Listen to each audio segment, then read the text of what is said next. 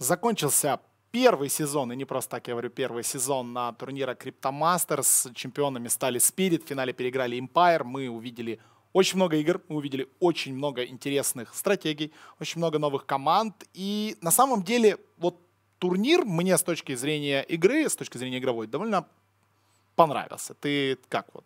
Знаешь, мне вообще нравится, что довольно много онлайн-турниров и много команд из СНГ. То есть главная проблема, мне кажется, сейчас тир-2, тир-3 сцены в СНГ заключается в том, что все нестабильны, и ни одна команда не может за собой затолбить там титул топ-2 после ВП. И мы постоянно видим разные команды, которые показывают такие неплохие пиковые выступления. Тут мы увидели, наверное, вот небольшой камбэк от ЕПГ, которые дошли до полуфинала. Мы увидели хороший камбэк от Empire, но потом ты смотришь игру против Team Spirit и все равно понимаешь, что им до Team Spirit очень далеко, но с другой стороны Team Spirit на предыдущем онлайн-турнире показали себя не очень хорошо. То есть все могут себя показать, но пока никто не может за собой вот застолбить какое-то место вот однозначного топ-2 СНГ. Так что интересно. Все впереди у команд. Да, я, конечно, рассчитывал, если честно, в душе увидеть финал между СНГшной и европейской командой, там, Spirit Lithium, Spirit Wutang, да, Empire Lithium, чтобы увидеть Best of 5, как бы, двух регионов. Этого мы не увидели, все-таки немного европейские команды оказались слабее, но вообще сам турнир, сама идея турнира, даже если сравнивать с нашим турниром, который был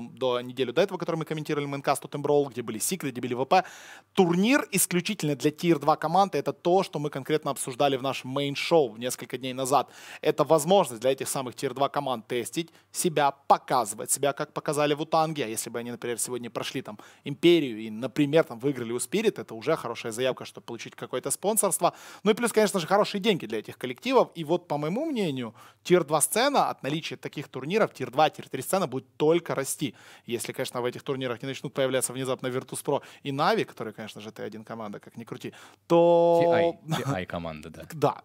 Да. И то сцена наша будет расти, это очень хорошо, поэтому прекрасно все было сделано, и список команд был хороший, то есть у нас мы посмотрели и на совсем-совсем никому неизвестные миксы, мы посмотрели на новые европейские составы, посмотрели на более-менее утвержденные наши команды, и вообще турнир прошел очень даже хорошо. Мне вообще кажется, что в таких турнирах может быть даже важнее не вот последние топ-4 команды, которые остаются, потому что мы в принципе предполагаем, кто эти команды будут, а вот как раз там посмотреть на групповой этап, вдруг кто-нибудь выстрелит, вдруг кто-нибудь удивит нас, да, там хорошо, что не Мига второй турнир подряд выступает, тут показала себя неплохо, вышла из группы, причем с первого места вышла из группы. То есть интересно увидеть такие яркие вот молодые составы для вот именно сцены, мне кажется, для игроков это вообще супер. Единственное, что расписание становится прям плотным, но мне кажется, это лучше, чем когда тебе негде играть, и ты там пытаешься хоть какой-нибудь турнир отыграть. Хорошо, когда турниров становится больше, так что здорово, да, что у нас Crypto Masters прошел.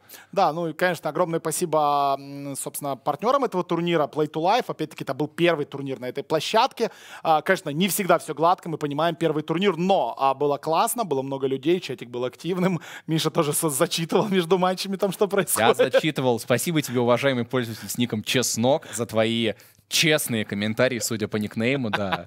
Откровения. Я надеюсь, что чеснок действительно от честности, а не от еды было произведено. В общем, спасибо огромное. Турнир был классным. Надеюсь, не последним. Надеюсь, еще ребята будут делать турнир. Надеюсь, еще нас будут приглашать его освещать. И мы будем смотреть за тем, как растут, развиваются и появляются все новые и крутые игроки и команды. И не только на тир-2, а и сцены чуть пониже, и из аматорской сцены. И, собственно, всем от этого будет, конечно же, хорошо. Дело говоришь, Виталий, дело говоришь.